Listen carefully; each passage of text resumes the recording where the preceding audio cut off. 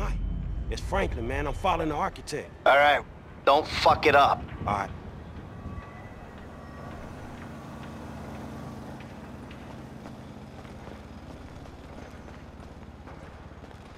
Hey, stupid!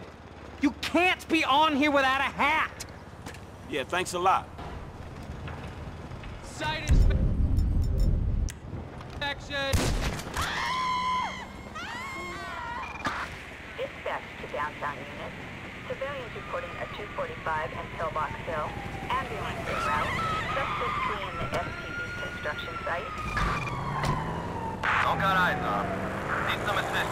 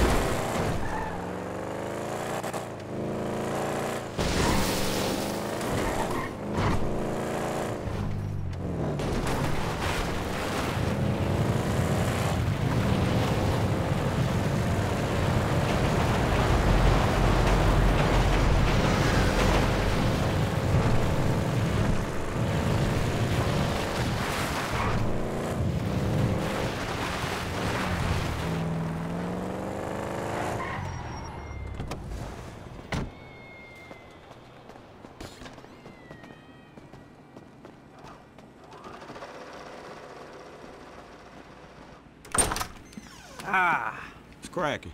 Hey, you got him? Of course I do, homie. Here. Thank you. So, all good?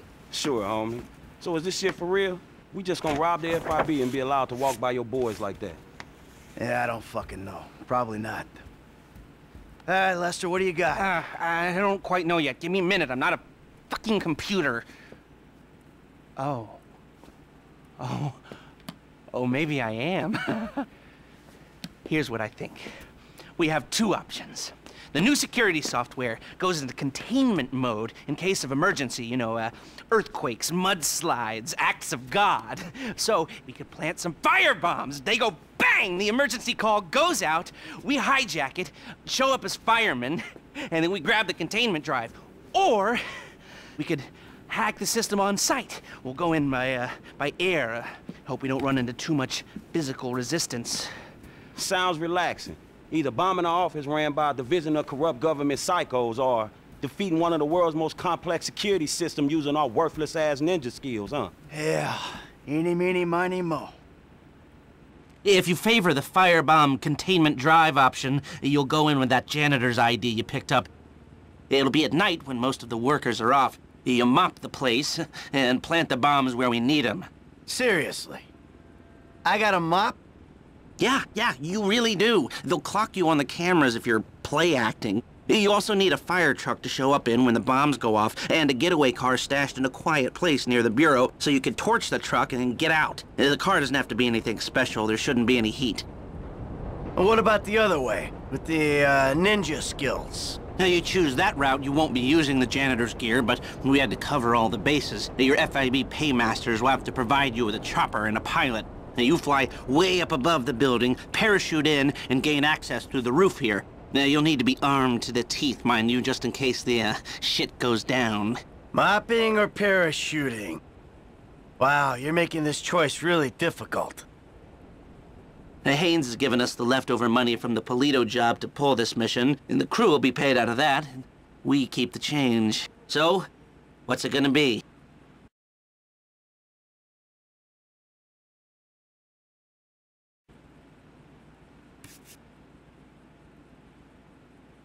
So you do want a mop. Okay. Well, you'll need a couple of gunmen. They'll go in with you as firemen. Everything goes to plan. They won't fire a single bullet, but you will be running into a burning high-rise with them, so consider that. Well, should be okay. He's got a few scores left in him.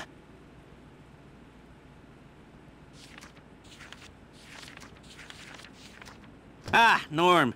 Came across as a bit of an idiot, but could be useful. This is a protected federal building. Are you absolutely sure this is how you want to take it?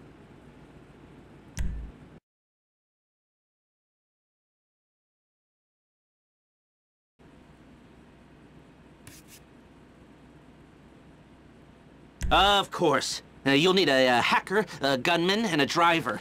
The hacker won't come in with you, but they'll help you break the system, talking you through the process from a remote location.